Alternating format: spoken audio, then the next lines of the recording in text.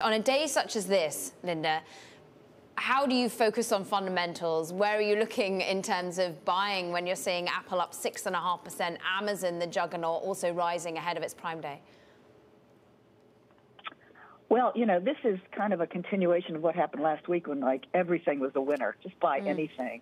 And those in the marketplace who thought, you know, we need to get a pullback here of some kind, have decided that we've all decided that they're going to contest the election, so then that's already in the prices.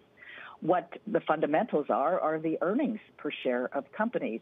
And it's been very, very difficult for analysts out there whose business it is to try to figure out where earnings are going to go, to figure out how we all bounce back from, you know, the very, very brutal and quick recession that we had. So what it looks like right now is earnings per share should go down about 21% in the third quarter. You know, we're only getting started this week with, I think, 12% of the marketplace telling us how they did, mostly financials. But if the earnings per share goes with what GDP looks like, then you might see a surprise to the upside of 10%. And that should take people towards continue towards the value names, notwithstanding what you said about the big tech names today.